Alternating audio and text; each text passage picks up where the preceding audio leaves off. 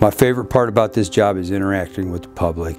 I'm very approachable as a chief, and I love that about this. So I think that's my funnest part of my job. My favorite part actually is playing with the kids. Man, I love playing with the 3rd, 4th grader, 5th graders. Like, they love me. I'm like a hero to them. I love that, and I love the fact that I can be that role model for these kids. I feel like it's really rewarding. I feel like being able to help people get emergency help to them is a super big thing to me, to be able to do and know how to do. It's small, but it's big at the same time. So I kind of do get see the same people every morning, heading into work or heading out, leaving in the evening. I do love the fact that it's not too big, but it's big enough for things to, happen. You get to know everybody really easily. If you have people that you talk to all the time or they come in, you get to know them pretty well. So I like the small town environment.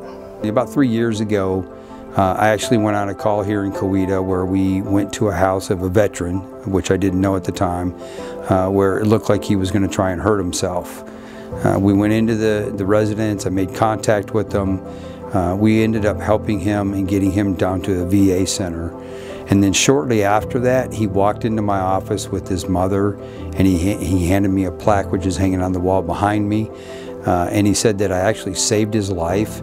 And because of what we did, he's actually going out to other veterans now and paying it forward. He actually goes out and fixes their cars for free because he felt like we did him a favor, so he owed the citizens of Coweta a favor. So that was a very, very big thing to me, and it meant a lot to me. So at a football game, a kid actually ran away from his grandma. I actually found the kid at the football game. I chatted with him, and he was just upset that his grandma wouldn't buy him a mouthpiece for his football game. So that next day, I went and bought him a mouthpiece and had his mom bring him to the police station and gave him that mouthpiece. And he almost cried. It was a good experience. And now when I see him, he's more of an advocate for me being in the schools than anyone else is. As your chief of police, it's an honor to be your chief. I find it great that I'm here, that I've been accepted into the city. I'm not a hometown boy from Coweta, but you've accepted me, and I appreciate that.